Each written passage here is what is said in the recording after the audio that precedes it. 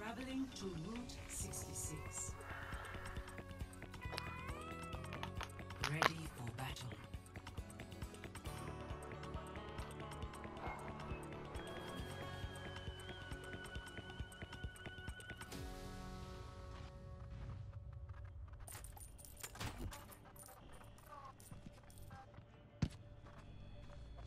Five, four, three, two, one. Attackers incoming. Escort the payload. I have the payload. Everyone relax.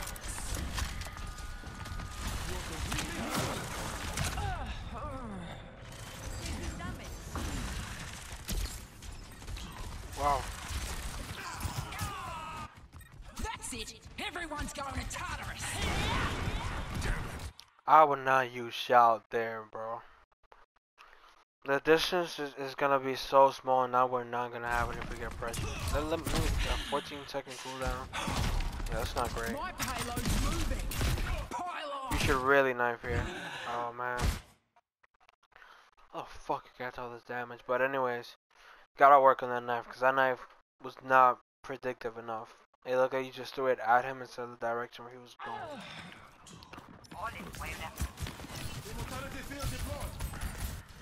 Together then strike them down.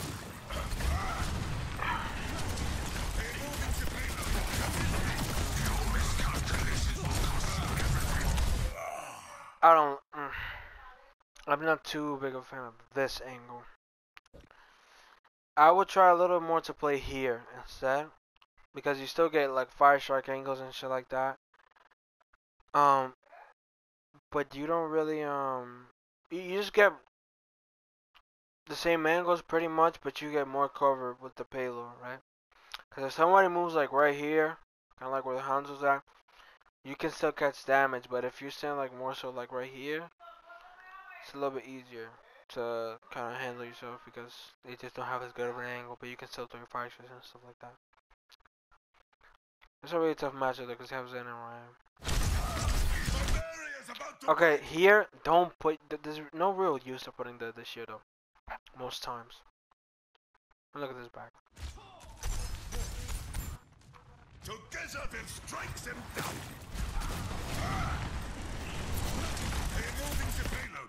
Also, always swing, just always swing. If your shield is not up, swing. Like, this is bad. Like, putting your shield up here is doing nothing. This is what I talk about with having a purpose when you expose yourself, specifically to, especially to certain comps, right? Putting your shield up here does nothing. He's still just gonna completely force you back. Either stay here, right? Stay on the payload and force them to be on the payload with you in your preferred range. So that they can test. Or go in there to try and make a play, right? Like, but just sitting here in the sides of it is really bad, and this comp will just punish you for it. Like, you see how they're just melting you down because you're just standing here, shield up, no cover. Like, even if the ROM was shitting on you here, it would still be better, because at least these people don't, even though they're not really hitting you, right? The idea is that you don't catch as much extra poke standing here, and you do the same, because you're not in range to swing at anyone here. So if you're gonna be like here, better may as well be here and use the.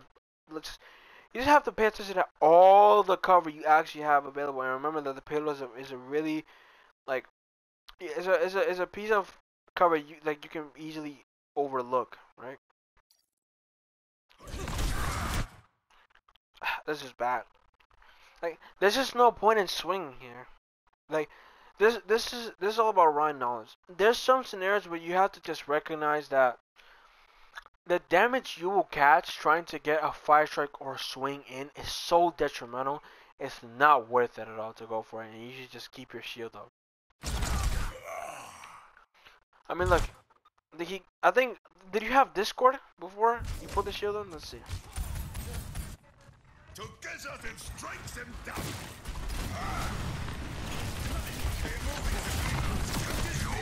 You don't have it, you don't have it. You drop shield and now you get it. So you caught extra damage than you had to because you kind of went in here with no real plan, right? And then they punish you because you were just kind of in like a gray area here where you're not playing back on the cover playing safe, but you're not in there hammering them and trying to make a play, right? And comps like these will just heavily punish you. You just have to recognize that. Like, it's just, you're not gonna get anything done trying to go for a swing here. Nothing's gonna die. It's just gonna do exactly what it did to you. And now you die. Look, he had like 70 when he went for that last swing. Maybe if you didn't get discarded, you would have needed another swing. Maybe your honor, your bab could have kept you up. Maybe you would have seen an immortality, a nade, or something. It just all comes down to recognizing that it's like in a moment like that, it's not worth it to just for one swing or one fire strike to pull the shield down. Generally, and just anything that is like high damage, you just don't want to do that. I've been knocked down before.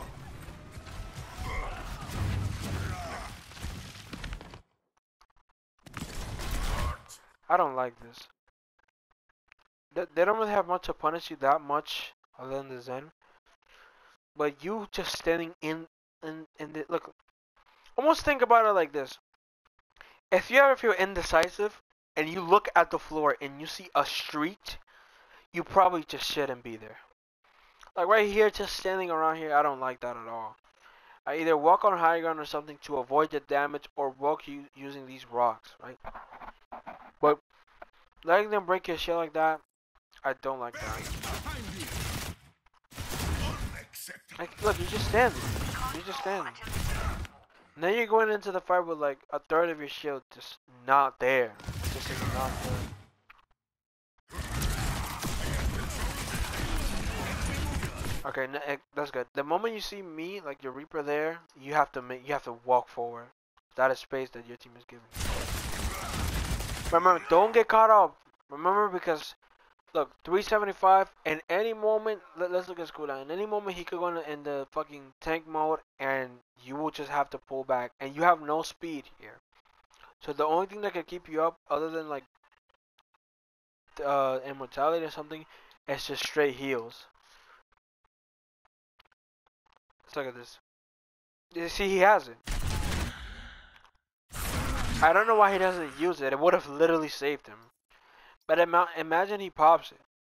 Now you just have 300 HP. That's just a few. That's what, 3 swings or something, and you're dead.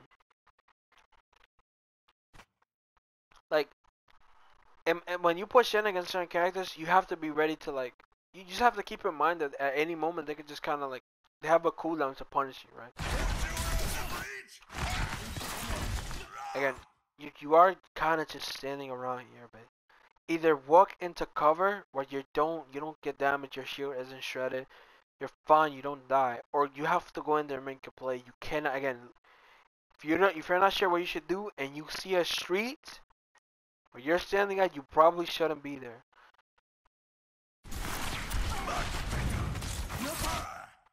I don't like it. You're not using charge at all.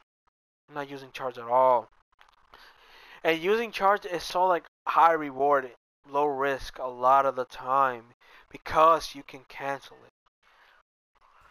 Like imagine you charge at the Moira and you kill the Moira. Stop the ult, you get a pick, you probably win that fight now.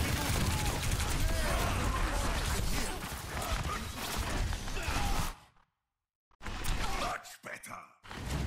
Like just charge at the bitch. You're full HP. They got rid of Ram. Like there's no punish. Okay, that brings me on to another point. A lot of times there's certain triggers with certain characters that you have to just like, they have to become like muscle memory to you, right? When Moira fades, you have to immediately look for that bitch. Because if she's close enough, you can just charge at her. I've told you this before. You can charge at her, cancel charge, and delete her, and she will not get fade back in time. You just gotta pick. If Anana uses sleep, and she's out of, and she doesn't have peel like that, you can charge and then cancel at that bitch and kill her, and she will not. She won't outlive it, right? Instead, you just walk up to the Moira, let her damage you, and for like you get nothing. If you charge, One, you put her back from your team. One. Two, you can potentially kill her thanks to charge. And three, you yourself don't catch as much damage because you don't just, it's quicker. You're powered up. Get in there. Like, I see what you do now.